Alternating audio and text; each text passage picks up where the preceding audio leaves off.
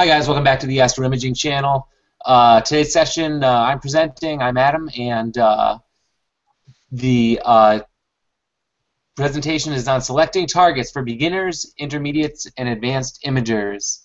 And wow, had I thought about the topic's name before I went into it, I probably would have changed the topic's name, but I'll get into a little bit of that while you see when I get into the presentation.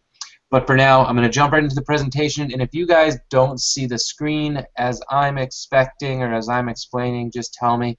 But I'm going to full screen mode, so you should see my entire screen. Jumping over to PowerPoint, and now you should see my PowerPoint presentation on my screen and not me. So like I said, today's session is on selecting targets for beginners, intermediate, and advanced imagers. And it's, you know, it's funny, the title made me kind of get into a bit of the philosophy of what's a beginner, intermediate, and advanced imager, and that's, I don't know, in my mind, a bit of a waste. But I guess I had to do some of it because there are some rules for beginners. Maybe less confusing when it... Oh, did I lose you? What went wrong there? No, we still you guys still see my screen, the right screen? Yeah, it's still there. Okay, thank you. Yeah, so maybe it's not so confusing for beginners, but for intermediate and advanced imagers, how do you separate them? It is a little bit confusing. Beginners, I don't know, I'm kind of coming down to the philosophy where beginners can pick from a specific list, and trying to help them along, I think we have kind of a specific responsibility to give them images that still give them that wow factor, but are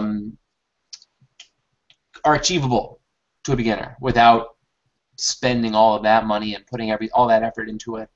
So I'm going to jump right into the presentation. I'm going to show you my first image, and it's a moon. It's the moon, and you probably all have done the same thing, but I didn't know what I was getting into when I started with this, and I took this shot of the moon and I was blown away. I had no idea I could take a photograph like this, and I was so happy. Now, I know what you're thinking. What's he talking? It's a moon shot. We're deep sky guys. We're deep space guys. We don't really shoot the moon. And I'm kind of the same way. Uncomfortable topic when it comes up because my daughter's name is Luna. But I guess besides that, normally I wouldn't say I'm a moon guy. Maybe we should have named her Nova, but that was my choice. But okay, so the moon, you have to do it. You have to try it. You put your DSLR on your telescope and you take that shot, and you've impressed yourself. But what's a deep space? What's a beginner's deep space object look? Deep sky object look? And this is actually my first deep space photograph, and I did stack right off the bat. So this is a bunch of probably 30-second exposures, and this is of the Owl Nebula. And what a terrible target to start out with. It's dim. It's probably one of the worst. Well, not the worst planetary nebula to pick, but one of the worst planetary nebulas to pick. It's even my recent pictures of it are not so good, and I don't know why I picked it. I don't know what prompted me to pick the Owl Nebula, but I did. And I was blown away by this particular photograph. Even today I'm pretty impressed by it. And just looking around, I see the vignetting, but I wasn't taking flats at the time, so it kind of looks like a relatively good photo for what I was doing. It's not always that good. This is my third image that I ever took. This is of M51, the Whirlpool Galaxy, and this is a terrible, awful photo. The vignetting really shows because it was a dim object, so I really had to stretch it, and I really also had to, well, I didn't have to, but I clipped the black point. I didn't apply proper gradient removal. So, but I was blown away by this image. I showed this to my coworkers, I showed this to my family, and they were pretty impressed by it. And I think that it's more the subject. I mean, we're looking at a galaxy, and we, as Alex said last week, we forget about it. This is M51, and I My vignette, I allowed some vignetting in there. I didn't do proper gradient removal and this and that, but oh my God, look at this beautiful galaxy. So I was blown away by it at the time, and at the same time, I think that beginners can go into a few safe targets, and knowing they want to take specific things out of them, get a lot out of them.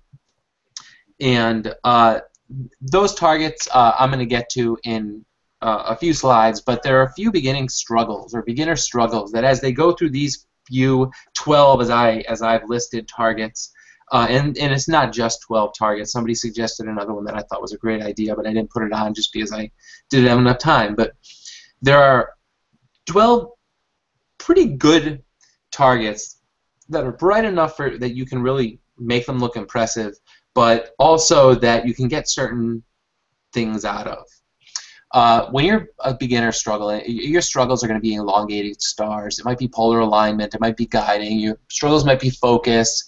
You might need a Batinov mask. It might just be your obsessive compulsiveness. How frequently do you focus? Noise, which can be fixed by longer exposure time, calibration, processing.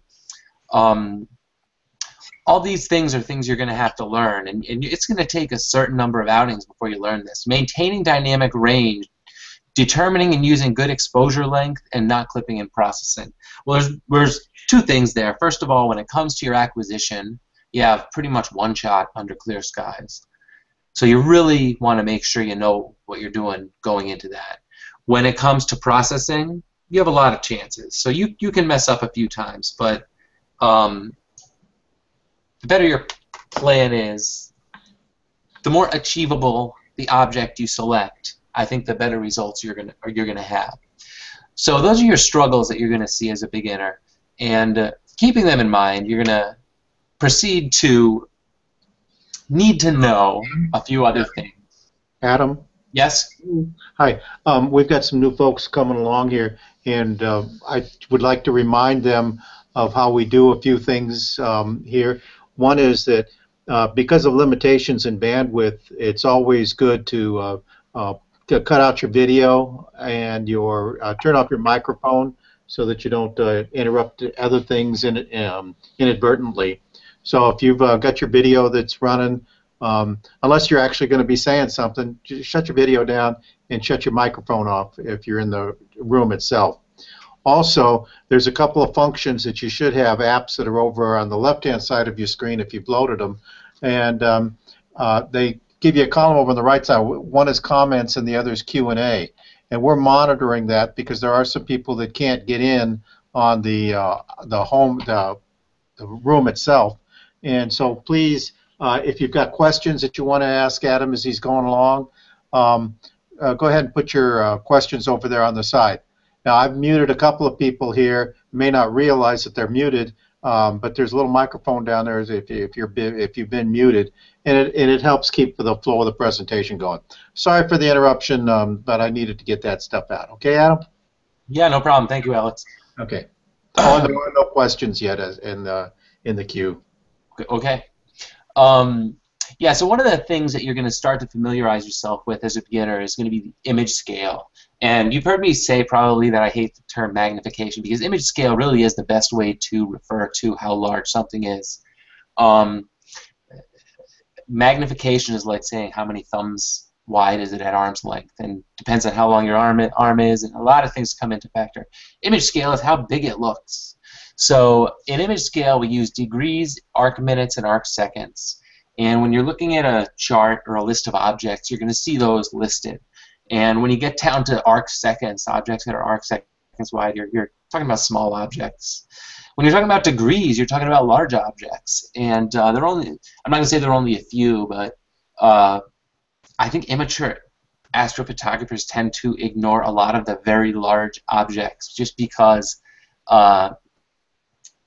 we're hooked on the kind of magnification telescope thing, but you'll see some amazing photos of some larger objects. But some objects are large. What's large? Some objects are small. What's small? The moon and the sun are common objects, and they are 31. Ironically, the moon and the sun are roughly the same size, or look roughly the same size. That's why eclipses are so beautiful, and it's just kind of a coincidence of nature. We know the sun's much larger than the moon, but it's just much more distant. But they are roughly the same size, about 31 to 32. The moon changes a bit more than the sun. The sun stays pretty stable. Arc minutes wide. The Andromeda Galaxy, the famous Andromeda Galaxy, is 190 arc minutes wide. So it's many moons wide, 7, 8 moons wide.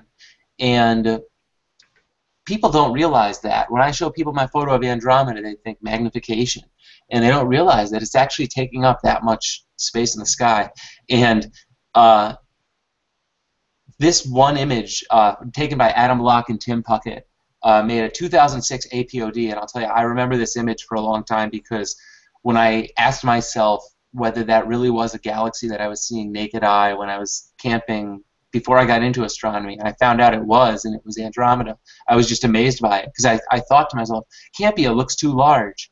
And it turned out I really was seeing a galaxy just with my naked eyes, but I was in dark enough skies. So that always amazes me. A tool you can use to see what common objects are going to look like in your camera and telescope combination is the Sky at Night Field of View Calculator. And you can Google Sky at Night FOV, and you'll get right there. And it's a good way. It's a good way to do a few things. Determine your framing of a particular object, see what it's going to look like, or consider buying particular cameras or optical tubes and see what your field of view is going to be. So that's a very handy tool, and it's a great one to point out. Another thing you want to know about photographing deep sky objects is that they have a particular brightness.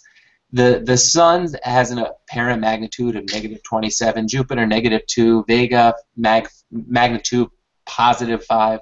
I really screwed up the way I put those dashes in there. I guess not, but naked eye limit, they say, is magnitude 6.5, although I think that's arguable. Pluto, magnitude 14. So you can see the lower the number, or the negative numbers are much brighter, the higher are much dimmer. And then we look at deep sky objects, and you see the Orion Nebula, magnitude 4, the Hercules Cluster, magnitude 5.8, the Dumbbell Nebula, magnitude 7.5. Now, oh, this is great. We have a way to determine the brightness of objects. This is awesome. Well, it's not so simple. It actually doesn't work so well.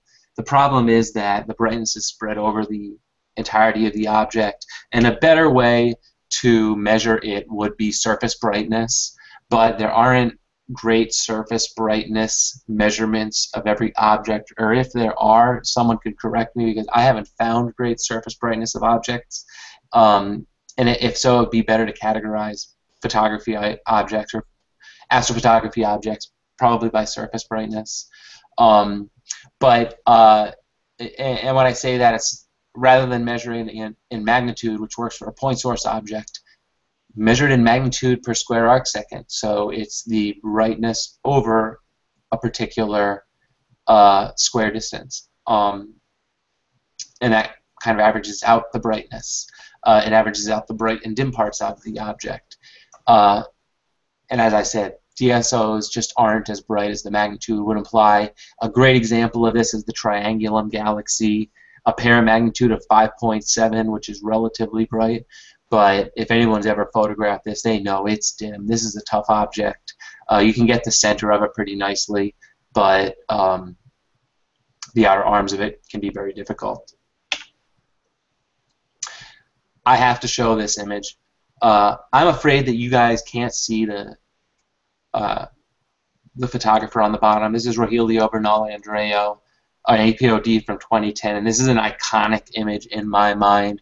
And this demonstrates perfectly what both of those points, and probably what would be a great beginner misconception. This is Barnard's Loop. So yes, this is the Orion constellation. This is 10 degrees, not 10 minutes, not 10 seconds. This is 10 degrees across. This takes up a large chunk of the sky. So think about that. You can't see any of that stuff. You can barely make out the Orion Nebula when you're looking at a naked eye. You can see some of the brighter stars. But this is both dim and massive. and this is kind of the epitome of the misconception. We really are gathering photons over time, very dim objects, we're brightening them, and I just love this image. It's a 2010 APOD, so this one stands out in my mind. I would love to try and replicate this somehow. So I have compiled what I'd say is a good beginner list. I broke it up by summer and winter, and I'm not sure I got all these right, to be honest. And my beginner list can be repaired by future revisions, because my summer and winter kind of is different. I can stay up late sometimes, so I'm not sure if that considers it. But either way, going into it, you'll see I have it divided by planetary nebula, the dumbbell and the ring, great planetary nebula. If you have long focal length setup, clusters, the Hercules cluster, M13, nebulae, the Eagle Nebula and the Veil Nebula, galaxies, the Whirlpool Galaxy, M51, Andromeda Galaxy, M31. That's for summer. For winter, the Orion Nebula, the Crab Nebula, which is actually, I believe, a supernova remnant. So still a nebula, but maybe not. Shouldn't be categorized there. I'm not sure. Clusters, the double cluster of Pleiades galaxies. And what I'm going to show you right now is actually some of my images, pretty much with that first beginner's list. And these are images that I took on the first 3 or so years of my imaging career. So you'll see some problems with them, and but these are the things you're working through in your imaging. And the first one's the Dumbbell Nebula, and you can see what looks like field rotation in the corners. And I struggled with this for a long time, but actually I determined that the focal reducer I was using looked a lot like field rotation. And when I finally got my edge, I didn't worry about anything else. I didn't have any problems with field rotation. I was good at polar alignment, really good, because that's what I thought my issue was. So one of those things, you're going to be working through your problems, but this will get you a pretty good image in the meantime. The Ring Nebula. This is a bright object. I think this was 15-second exposures and maybe 30 of them or something like that. Still no flats, but pretty impressive image. This is a year later, the Ring Nebula. So a short period of time later, I was doing a lot better. I was getting myself under control, and even my processing skills were improving. This is my third image ever, the Hercules cluster. Look at the background there. It's awful. It's red. But I don't know. At the time, I was really proud of it. A month after that particular image, I took the same image of the same thing, and I did a lot better color-wise. My background's black, so I really improved just in 1 month. This is about the summer. I bought my telescope in April.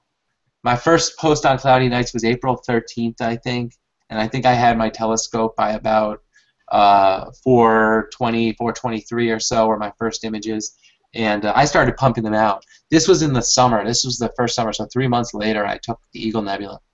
I realized that you can set up under a tree if you don't need to look straight up, because I really had to get at a particular angle to get the Eagle Nebula. And I also realized that you should never set up under a pine tree, because I was cleaning sap off my corrector after that. The sap, some of it never came off until I sold it. So, Veil Nebula. Now I took this one actually recently. My other Veil Nebula weren't ready for presentation, but I like this image and I wanted to show it off.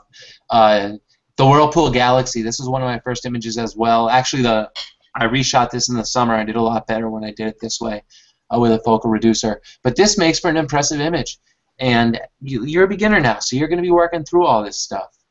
You can see I kept relatively tight stars. Of course, my exposures were short enough. I clipped out the background, so who knows how bad it really was. But I was able to get a pretty decent image. Remember, I started in Alt-Az. I didn't have a wedge at this point, so I was really limited to short exposures. This was a couple years in, maybe 3 years in. I had gotten my William Optics, my refractor, and I realized this is a lot easier. It's a lot easier to use a refractor than a long focal length SCT. All of a sudden, I have good stars. I have good signal-to-noise ratio. Everything was easier. And Andromeda makes another great beginner image. The Orion Nebula. Now, this causes controversy. I put it as the first object on my list. This is the best object for a beginner to shoot. Why? Because, in my opinion, even if you blow out the trapezium, the center 4 stars there, you're going to have a pretty nice image. You're going to show off a lot of the extended nebula. If you don't blow out the trap, you're going to have a pretty nice image because there's a lot of pretty cool stuff going on in there. If you ask me my opinion on the Orion Nebula, I'm going to say the Orion Nebula is a great beginner object, and it's a very difficult intermediate to advanced object when you're trying to maintain the dynamic range and layer in the bright spots with the dim spots. But that's my overall opinion. I know it caused a stir on Cloudy Nights, but we kind of talked through it. But since it had come up in misconceptions earlier, I thought I'd bring that up. Crab Nebula, a slightly dimmer target, but a good one. It's an interesting target. There's an iconic Hubble photograph of it, but you can also get a pretty nice photograph of it yourself. And for that reason, I've got the Crab on there, M1. Another one of the first that I took with my wide field scope, the double cluster, and I happened to catch Comet Hartley with this. And I believe I have an animation of Hartley going through this, but a great one for clusters. Clusters are really good when you're trying to preserve your star shape, get good at star color, because that's the main focal point of your image. Between galaxies, nebulae, clusters, planetaries, there's different processing techniques and even some different acquisition techniques you're going to have to use. Galaxy nebulae need a lot of time. Clusters don't need as much time, but they might need more delicate color processing. Planetary might need very short amount of time, but you may also have to stack in layers of stuff. The same with some more difficult objects. This is an awful shot of the Pleiades. This is the SCT. This is my old SCT with the reducer. Look at the ghosting. Look at, I don't even know what that is coming off the central star, but lets me learn the limits of my system. Maybe I do have to stay away from bright stars like this. Okay, I understand that. So gets me a little bit further in my learning skills. M81 and M82. All right, I always get these confused. I think M82 is a cigar galaxy on the left there. Maybe I have it confused with the other one. But a great image because you can get them both in one field with most telescopes. Not an edge 8-inch at f10, but I believe with the reducer you can get it pretty darn close. But M82, the cigar, is very bright. You can get a great image of just that. M81 is very dim, and it's a difficult galaxy to get a good image of. But when you put them together in the field, you can get a great image. And we'll revisit these because there's some other stuff buried in these that you probably wouldn't know. But there you go. That's M82, the cigar galaxy, and that's what I was talking about. This galaxy itself is pretty dramatic. Alex posted a great image last week that Tony Hallis did. Insane. Made it look like an entirely different galaxy, but it's just a beautiful object. I'm going to stop right now and just ask if there are any questions. Yeah, I just checked things out. I don't think there are any on either the group chat or on the Q&A. Okay. So we're doing good on either case. So keep on keeping on there. Okay. Intermediate images, and now this is like the part where I really get uncomfortable because I don't want to characterize where people are, but you know what? I have to. I kind of have to make this point. So, intermediate imagers understand how to work their systems. They can reliably get good enough polar alignment. Can go out and get sky-limited exposures most of the time, with some exceptions. Can reliably get round stars. Starting to learn the limits of their skies and equipment. Starting to push the capabilities of their skies and equipment. And that's kind of what you want to be doing. You want to know exactly where you have to stop and where you have to start, what's safe ground. If you want to go out and get a great image, an impressive image, well, you can't shoot the dimmest Adam, I don't know object if out it's there. with everybody Yes? else, but you're really starting to break up a lot. I'm sorry, I'm Your starting audio to isn't breaking. my mic is breaking up. Yeah. All right. Let's see. Although now it's stopped, so. All right. Tell me how it goes. I'm not sure if I can do anything. If it gets so bad that you can't hear anything, just let me know again. I'll try and speak, I don't know, slowly or something. So you're I'm not sure what the deal is, but it's kind of funky. all right. Well, let's see. Give me like 2 slides and or a slide or 2, and we'll go back to it. So you're learning the limits of your skies, and you want to come out with an excellent photograph. You need to know what your limits are and what your capabilities are.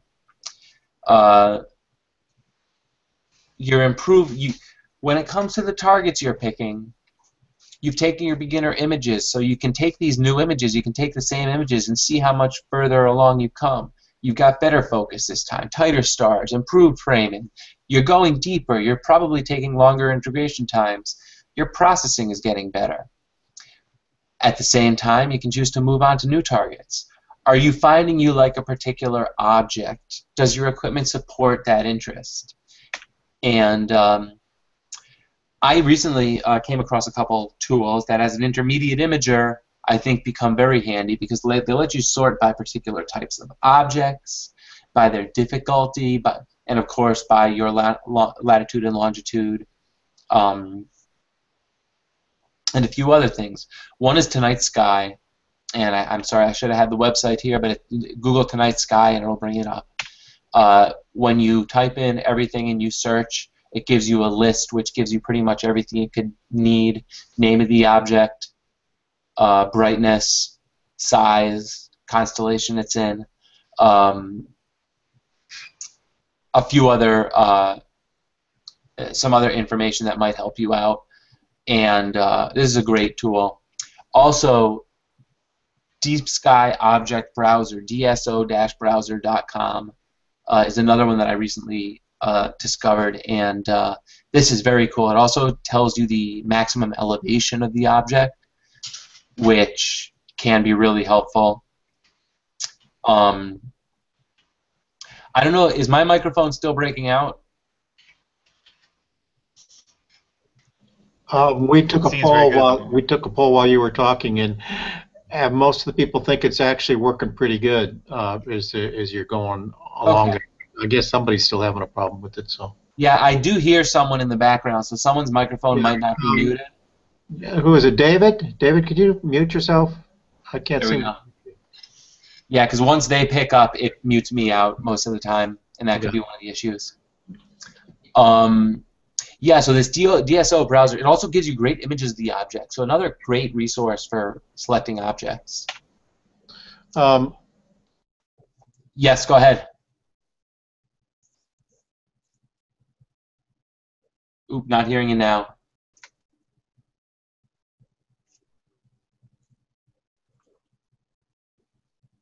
Was that, should I continue on? I'm sorry, I can't see you guys because I'm stuck in PowerPoint. You're good to go. Okay.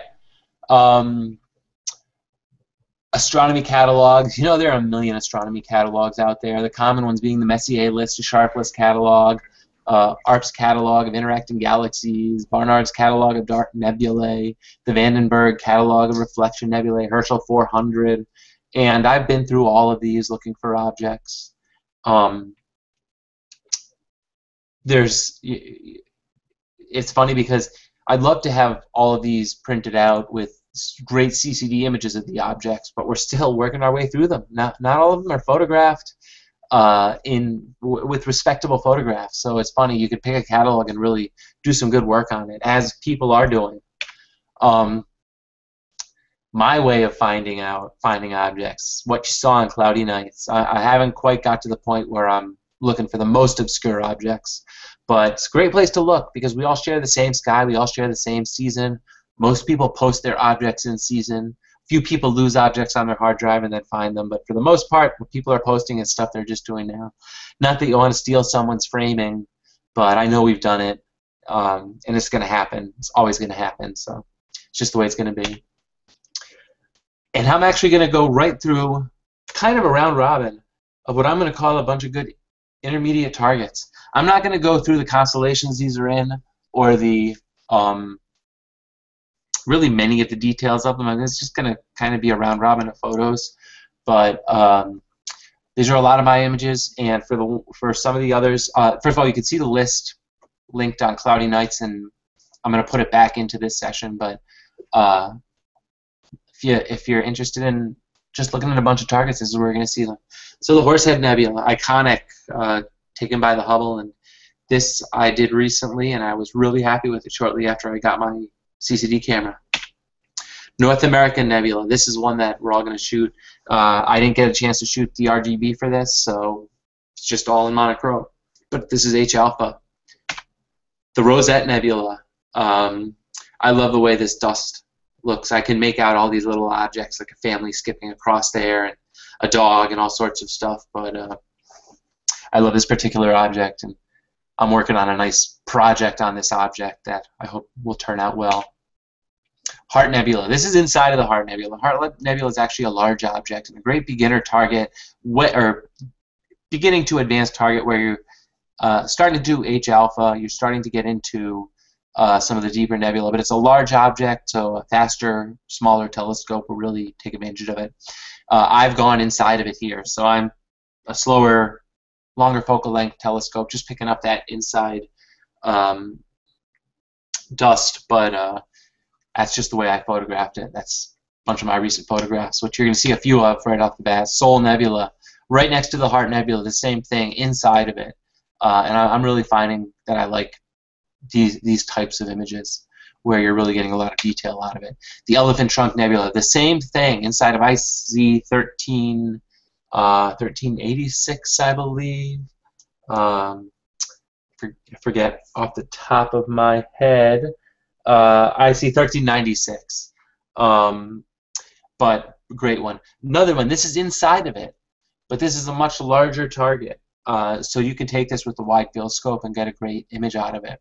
And again, we recommend newcomers, wide field scopes. You're going to get really impressive images right off the bat. You're not going to be struggling. Wizard Nebula, an intermediate object, but a nice one. This is a longer focal length scope, so this is a smaller target, but definitely impressive. I can see the wizard. I think we're all into wizards every time a new Harry Potter movie comes out. Pelican Nebula.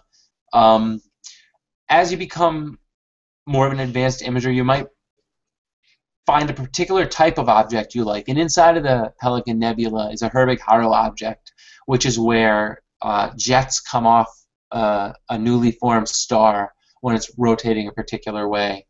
And these objects are, I'm not going to say common, but you find them in predictable places. And you tend to see them around Bok globules, and or around nebula where there are Bok globules at the base, so they're you kind of recognize them. And I just think it's an interesting object or type of object.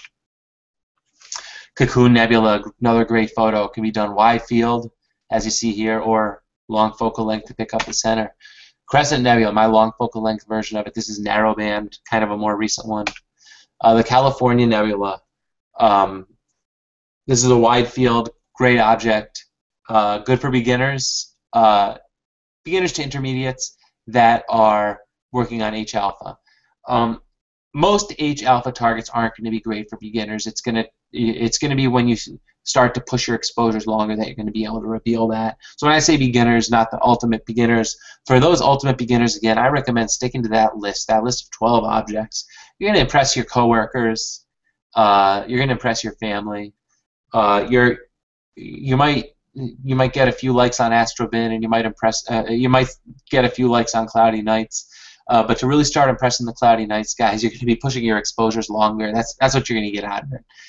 Then when you want to start impressing the NASA guys, you have to do even more than that. This is Matt Ratter's image. I borrowed an image from him because my Trifid Nebula image wasn't presentable, and he did a great job on it. Great star color here, but another great image. Even this is one that even could handle a beginner, but again, I say stick to the bright objects, hone your skills. Cave Nebula. This is becoming a more advanced object. This is pretty dim, but you can pick up the central core of it. But I'd say intermediate to advanced. M101. Not a bad beginner object. This is one of my first photographs, so you can still see the banding going across. I didn't do a great job on this, but I was jumping up and down when I took it. The Leo triplet, M6566 and NGC3628. Anytime you can show galaxies like this in a field, I don't know, you're going to be impressed. I was really impressed with this. I have this hanging in my bathroom. I look at it every morning before I take my shower. But just blown away by how cool it is. All those galaxies, all those larger galaxies in one field. This is going to impress the coworkers and some of the Cloudy Nights guys. Although we've seen the framing before, if you can do pretty good on the color and the detail, we'll give you props. Josh, I don't know if you're out there, but you did a great job on this one. The Dierlich group and Stephan's quintet. And this is a wider field view, but the color on this is awesome. And I had to show off this image because I put this on my intermediate list. Just ones you have to try. Here's my rendition of the Dierlich group shortly after I started. And you can see the light pollution and everything. Not a great shot, but you're seeing all of my. You're going to see a lot of my images. So I wasn't great when I started, and I got better and better. The Sunflower Galaxy M63, great image here, beautiful galaxy, okay image here. I was getting my star color down, I was starting to get my galaxy color. I did a pretty good job on color on this, but I can see some noise in the background. Problem I'll have eternally. The Black Eye Galaxy. I was really excited when I took this image. I didn't expect to be able to take an image with such good detail and kind of this look to it. Posted it on AstroBin, and I was getting a ton of likes.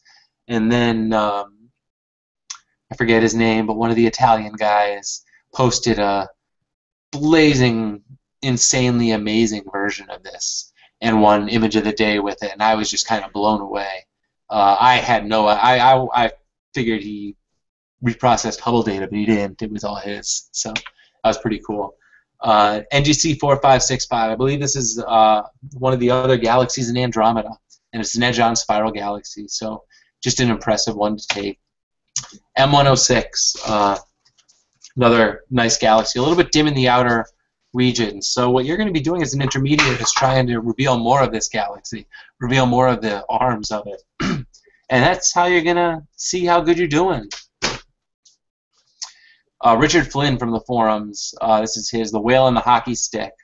And I don't know, the name creates the image for this one, because it does look like a whale, and it does look like a hockey stick. Maybe it looks more like a whale than a hockey stick, but another great target. This one's by Matt Ratter, the Sombrero Galaxy, iconic. There was an iconic Hubble photo of it, and you can take this photo from your house.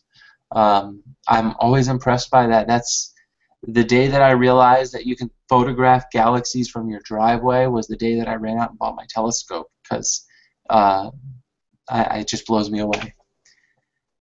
This is mine. Markarian's Chain. This is a group of galaxies, so you're showing a lot of galaxies in one field. This is a coworker impressor, definitely. And I remember taking this image because this was probably the hottest night I've ever gone out and imaged. I thought I was standing next to a bonfire while taking this. That's what it felt like. Kept looking over thinking I was going to fall into the fire, and there was no fire there. Last summer when I had my CCD camera, I made it to darker skies, and I took this Iris Nebula. My conditions were pretty poor, but I ended up getting some nice dark dust in the foreground. And the iris was off center. I was planning on doing a mosaic, and it didn't quite work out the way I was hoping. The second night conditions were terrible, and I didn't get the second paint of the mosaic. Another one from Josh. This is the Dumbbell Nebula.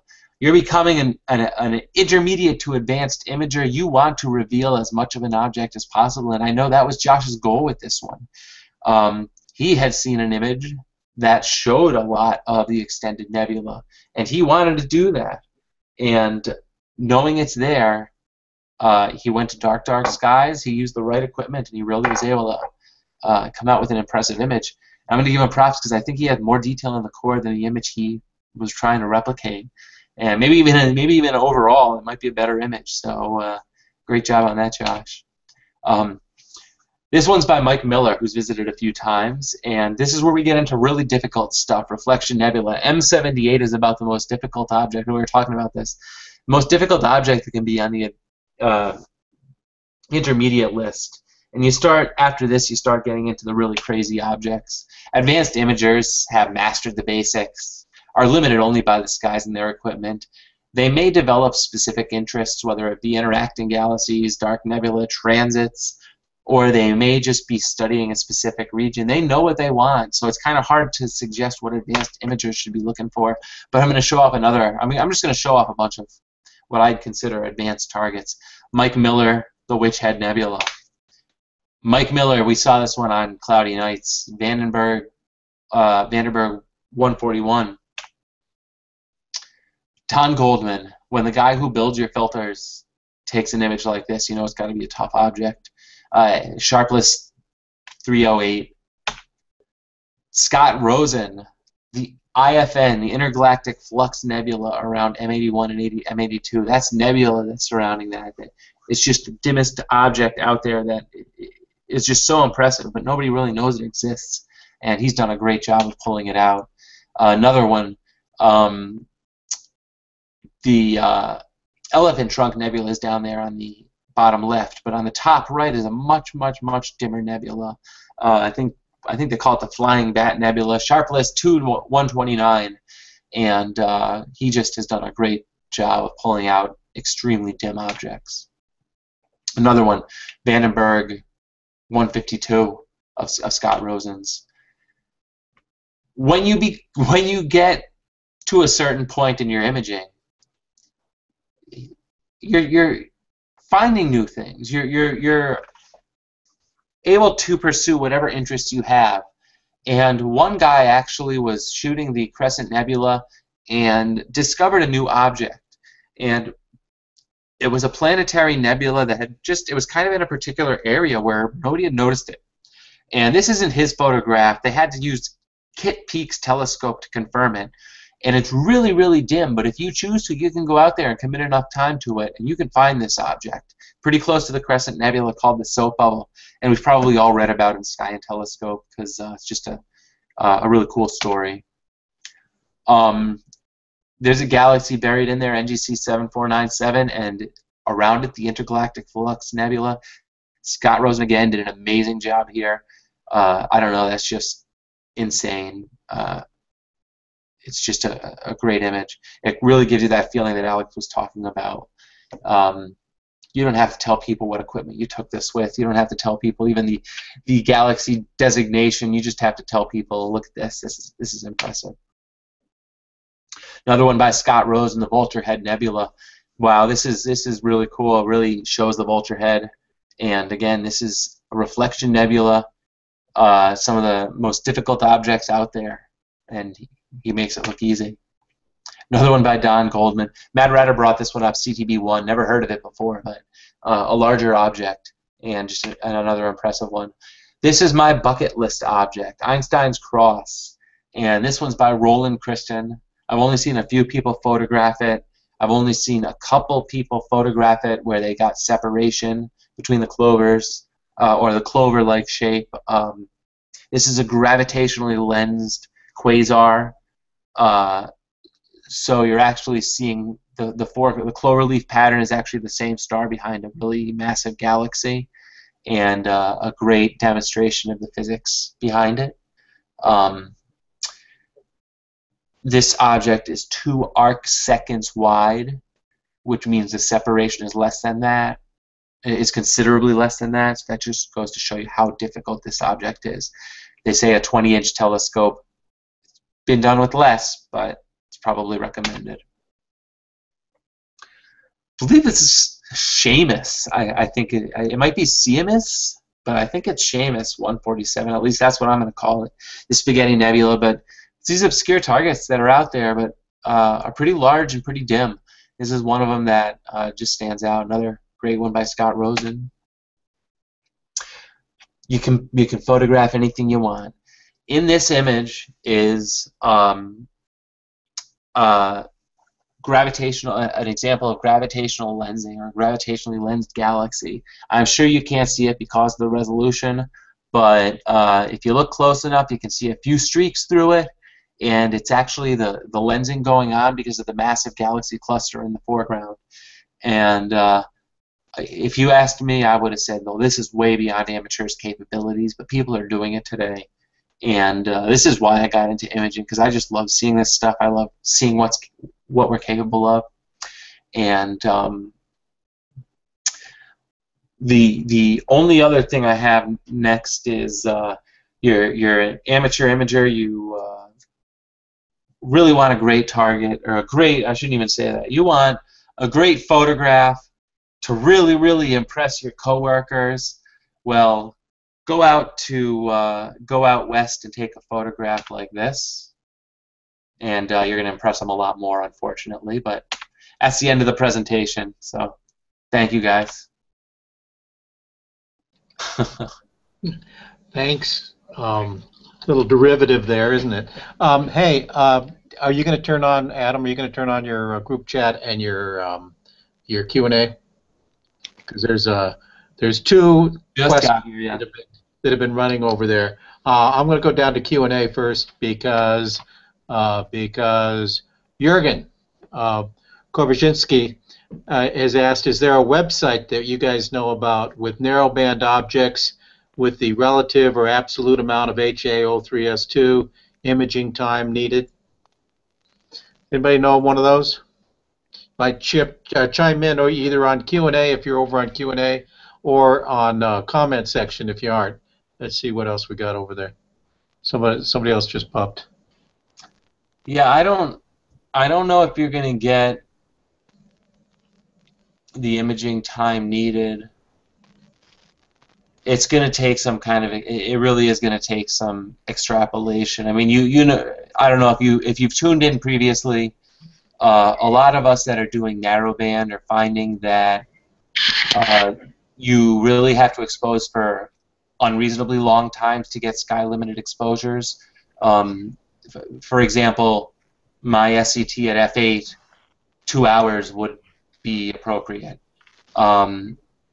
So even if you're at like f4, 45 minutes, it probably isn't going to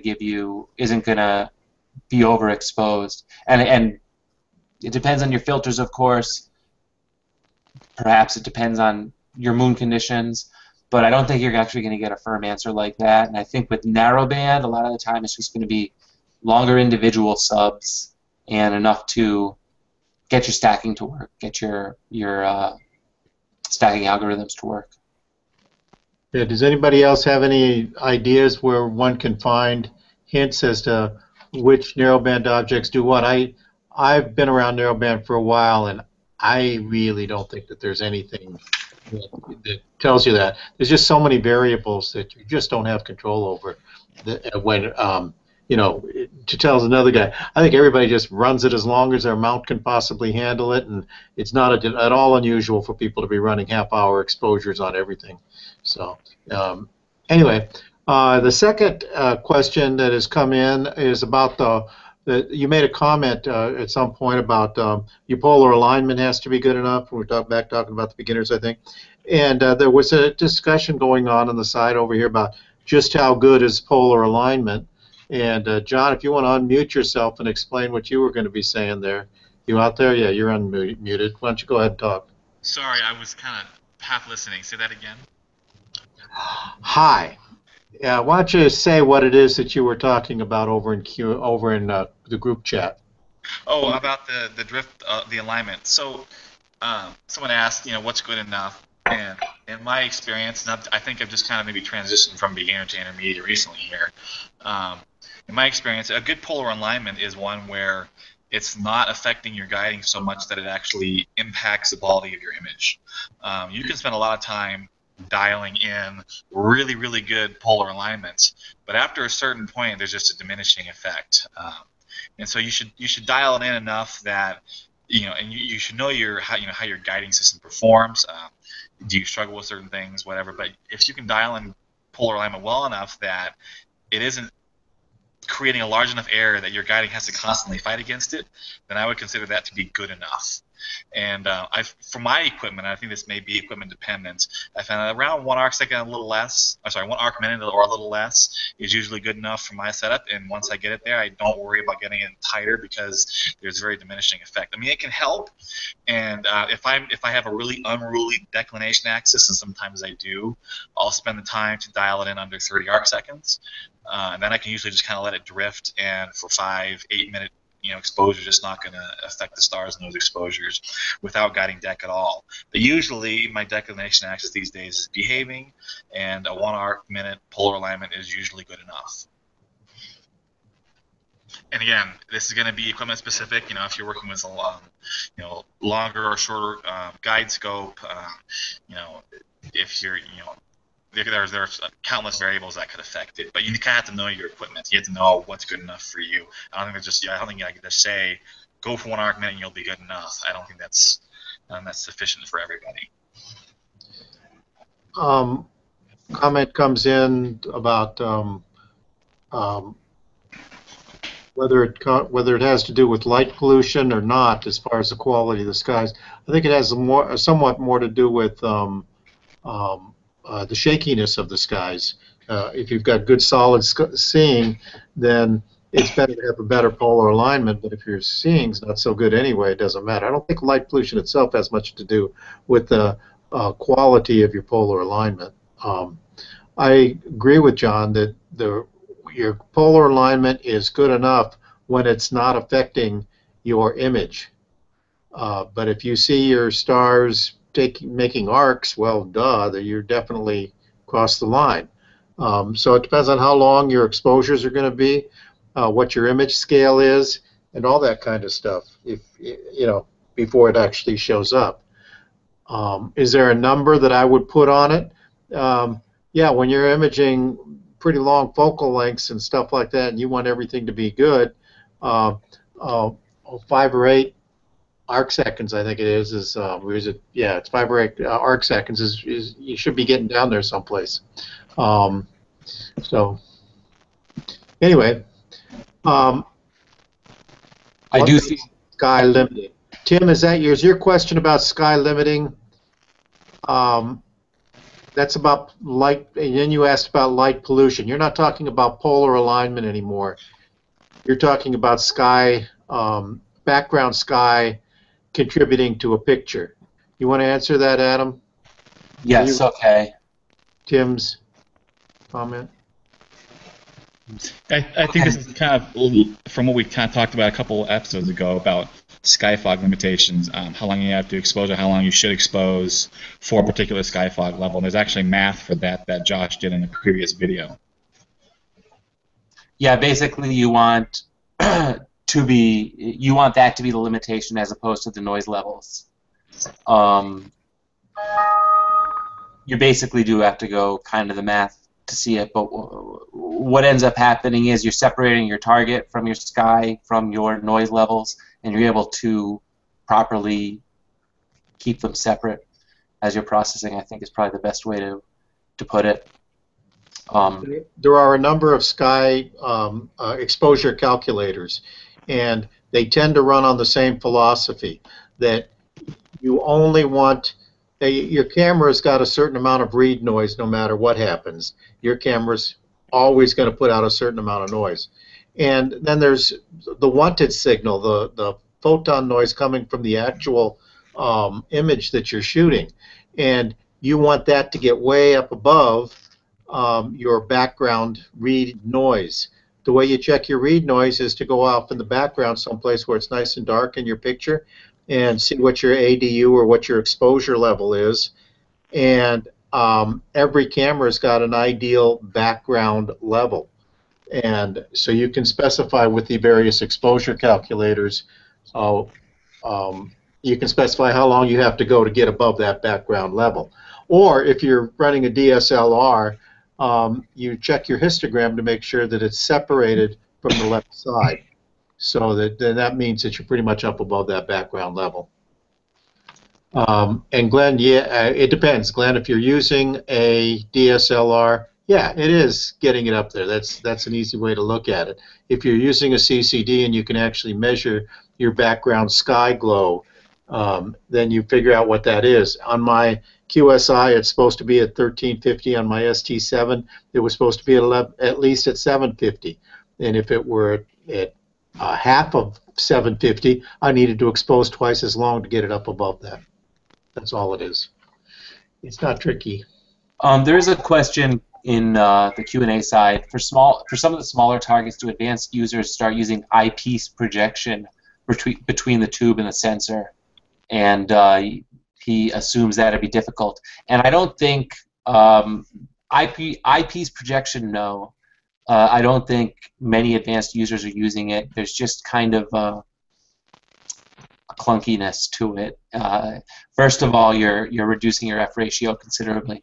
Now, there are premium telescopes that will have built-in optimized Barlows, which still correct the field well and will give you higher resolution work or higher focal length, longer focal length work.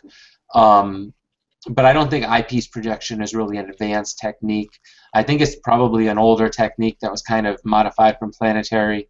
And now with DSLRs and SCTs and that, we really use the telescope at its prime focal length or reduced as opposed to Barlow or magnified. At least that's basic telescopes, I think.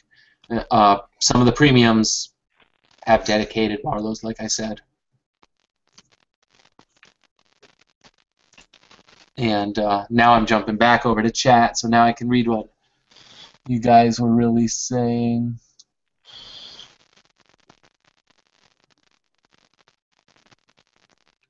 I see there's some discussion about the Astro Tortilla, Polar Align, Glenn Newell. How many times did you try that? Because I found Astro Tortilla's polar alignment to be, every time I'd flip the meridian, it would give me a different reading. And I don't know. That was my first time trying it. Yeah, I would take like 2 or 3 of them and then kind of average them out because I'd get a slightly different reading when using it a few times. Well, what I did was I did it, and then there's this other tool that you enter the error into it, and it slews your scope by just that amount. So like you would go on a bright star and then slew by the amount of the error, and then adjust your mount to bring it back into the center, and then redo the Astro Tortilla, and that's when I was getting the what I thought was 1 arc second. It was like 1.06 arc second, 1.07 altitude arc second error after doing that process. Sounds like it's getting easier and easier. Yeah, and I didn't have to wait 15 or 20 minutes for a drift align. Just does it in two exposures in Astro Tortilla, so like 20 seconds plus the processing time. Yeah, I was using Astro Tortilla for the last few months before I got my CCD, and I thought it was awesome. It's free program. It's amazing.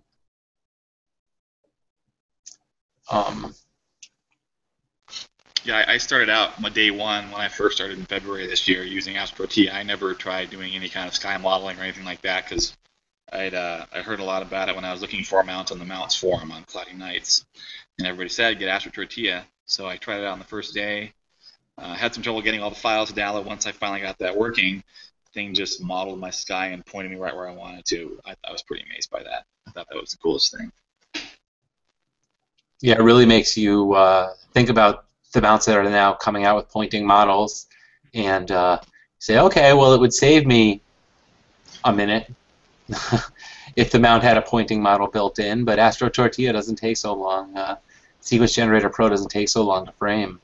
So the downside is none of us, or at least I'm assuming, none of us have any visual observing skills for finding anything because we're just depending on our plate solvers to do it for us. Yeah. That's the truth. I'd love to buy one of those little $2.99 Dobbs, but I'd never be able to find an object.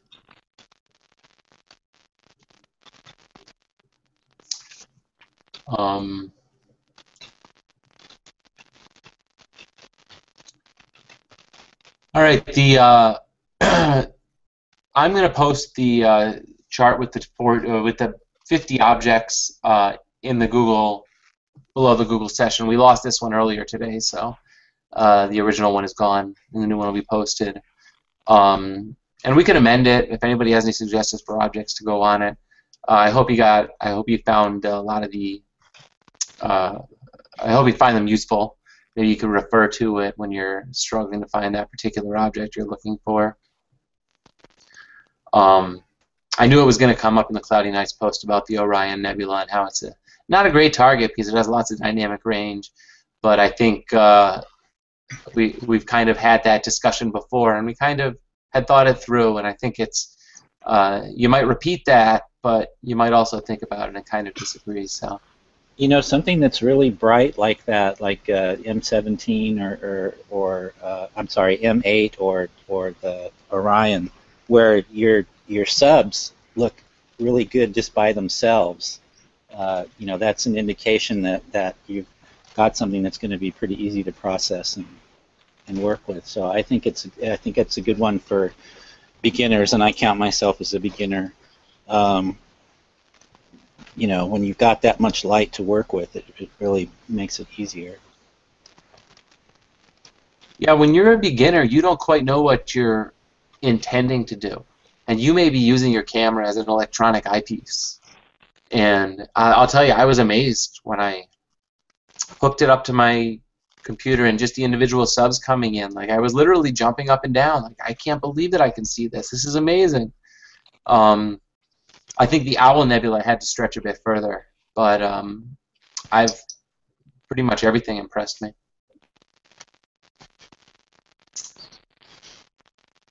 Anyone else have any comments or questions in regards to the topic?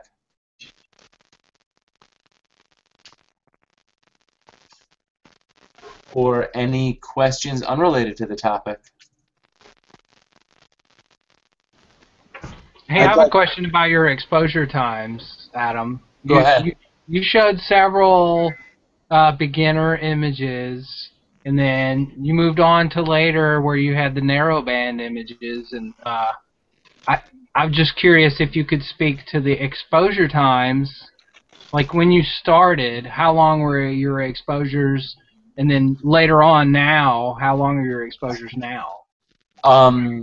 So the first photo you saw was probably 15 to 20 seconds, or the first few photos you saw were probably 15 to 20 seconds, because I started in Alt-Az on my, it's a CPC 800.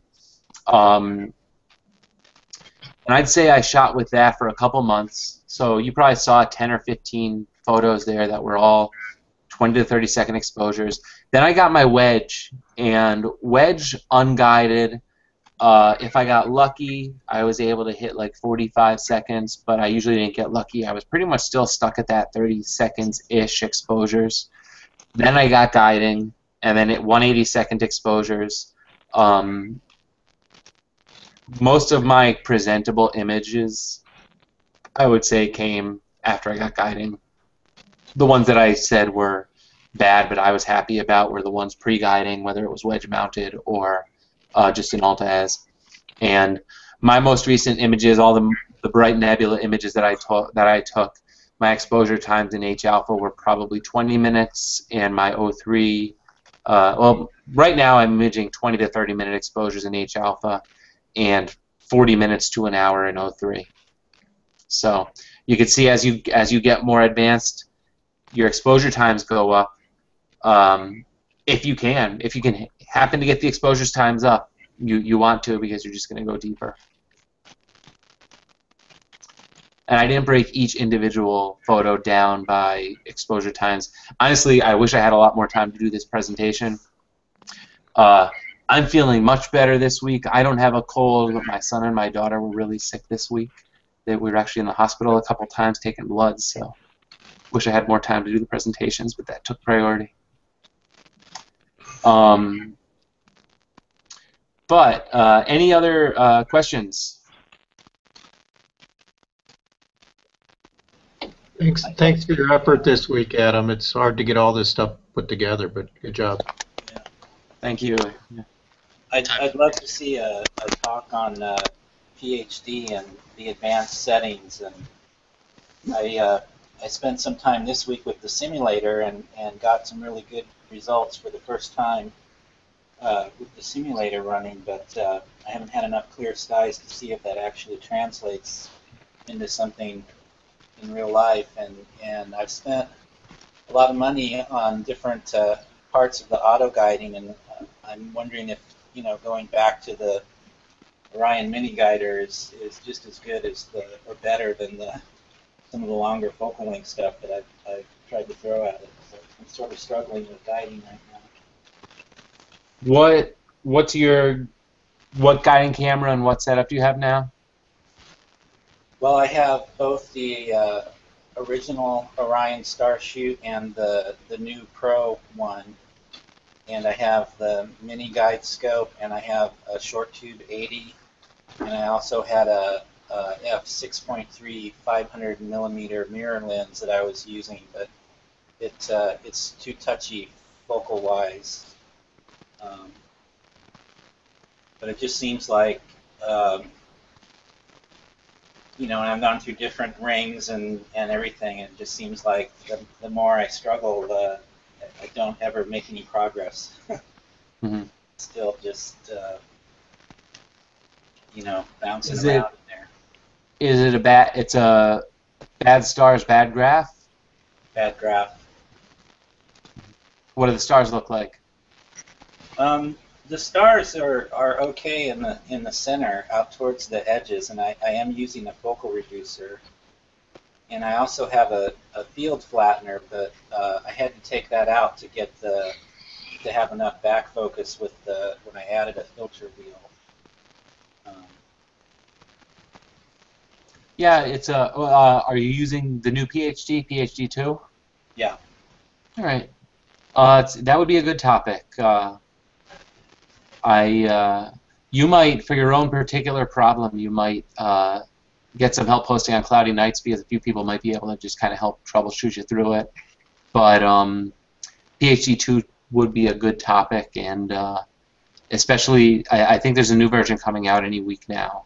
I don't know what the new features are in it, but it's supposed to go along with the new Sequence Generator Pro. So. Well, I know they're working on multi-star, which would be pretty awesome. That should get rid of a lot of the scene issues, and I think that's the biggest thing in the way it's set up now is you're pretty much chasing scene all the time. So learning, at least with the default settings, so learning how to adjust the advanced settings so that you're, you know, doing a lot less guiding. And I was able to do that with the simulator, but I haven't had enough clear skies to try it for real yet. Yeah, I can't remember the last clear sky I had. It's been a while. I have fog here. It's been a rough year. It's kind of like the year of weather from hell. Mm-hmm. All right, well, we do have 6 viewers out on the YouTube channel, but I want to thank you guys for coming. I'm going to end up stopping the broadcast now. We'll be back next week. I will post the topic. I believe I know the topic, but I want to confirm with the presenter, and I'll post it shortly. And thank you for coming, but today's session is going to end now.